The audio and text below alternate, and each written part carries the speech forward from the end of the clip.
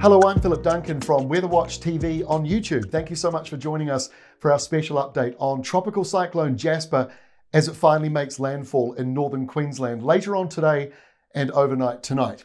This is where it's situated this morning. It's just to the north of Cairns, although the worst of the wind and rain is actually in the southern part of it.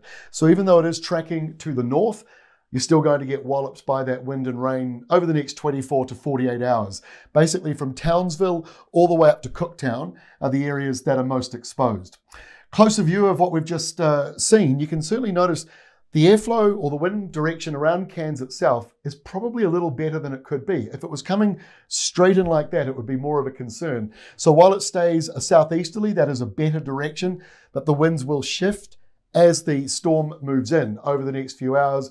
Everybody in northern Queensland is going to notice a wind change to some degree. So here's the rainfall the rest of today. You can see it really building up, especially just north of Cairns where you see sort of a pink shading here. That's where we expect the centre of that storm to be coming in. But really from Innisfail northwards, you're seeing quite a bit of rain coming in. That's just over the next 12 hours or so. Plenty more to come over the next couple of days. So this is the 72-hour animation of the rain. You can see really anywhere from Cooktown to Townsville, the two places we mentioned the other day being most exposed to the rain. But those concerned about the flooding, that's mostly in the middle portion of where that storm is going to come in, somewhere to the north. So let's have a look at the bigger picture of the rain. You can see here, just north of Cairns, Port Douglas, Cooktown area, you really are seeing up to 400 to 500 millimetres of rain, half a metre of rain. Now the concern is really just where the centre of that storm comes in. That's the area most likely to block up estuaries, rivers, drainage sort of areas. Elsewhere, I'm sure you're all pretty happy getting a bit of rain coming through.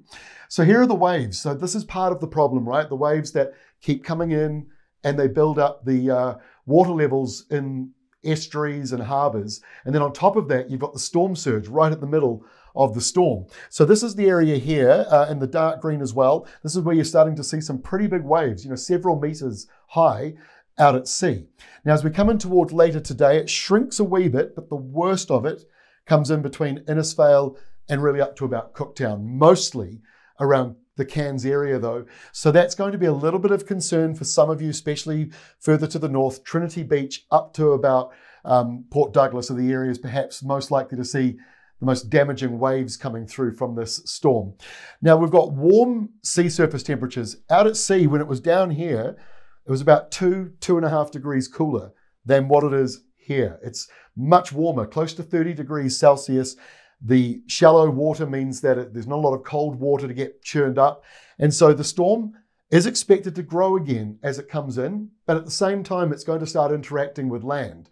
So it's a bit of one step forward, one step backwards, but the fact that it could intensify as it moves in is worth keeping an eye on. So here are the three models that we've been tracking all week and what they are saying for landfall. GFS, the American one, showing it coming in north of Cairns, coming in sort of to the north around Palm Cove, Port Douglas area at some point after 4 p.m. today, Queensland time. If you look at the European model, that shows it coming in around Port Douglas and Wonga Beach. The airflow into Cairns is south, pretty windy, and further to the north in here to Palm Cove. That's a pretty serious setup with those northeasterly winds. The good news is the ECM modelling is showing probably the weakest of all the computer models. And then we go to the AXSG Australian one. I'm not quite sure why it's split the middle part up here with the animation versus the static one. But anyway, at some point tonight, by the looks of it, it comes in around Woodgill. Now, Woodgill probably doesn't get mentioned very often. Here you go, you could be making the news. So anywhere between Cooktown and Port Douglas, but really what you're seeing is from Innisfail to Cooktown, those are the high-risk areas for severe weather, flooding, and wind damage over the next 24 hours. And then hopefully by tomorrow, we're back to just a tropical low and off it goes. And then it's Darwin's problem. And let's just have a few days off before we have to start worrying or thinking about that. So for now, when we recorded this category 1, intensifying maybe as it moves in, and this is the northern area here, Tully northwards really, we'll be seeing the most extreme weather. Cairns, if you're in Cairns, do be careful tonight. It's going to be pretty wet and windy, but hopefully it stays at that lower level and doesn't get any stronger than category 2, because above that, wind damage becomes a lot more of a problem.